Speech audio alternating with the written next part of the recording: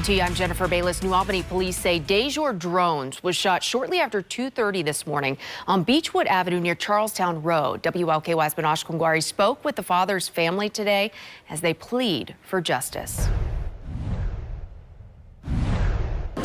When police arrived to this home on Beechwood Avenue Thursday, they found Dejor Drones dead outside.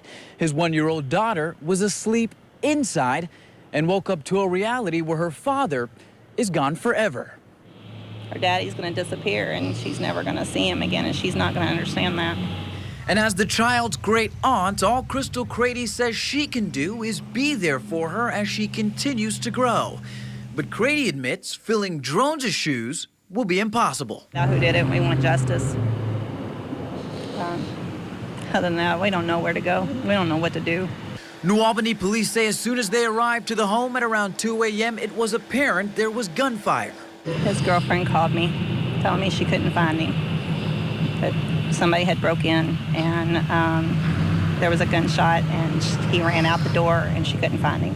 Instead, police found him just feet from the home, dead. After news spread, Drones' friends and family rushed to the scene, staying there for hours, hoping to get answers. But as time went on, the harsh reality set in. I never thought I was going to be planning a funeral for my brother. I just want justice for my brother. He didn't deserve this. He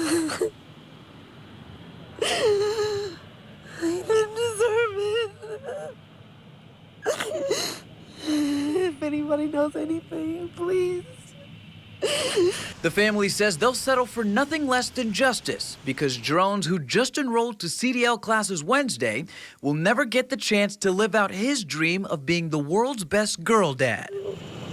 He's a good kid. He just didn't get in trouble. He didn't get in any trouble. He didn't do anything. He was a good kid. In New Albany, Manash Kungwari, WLKY News.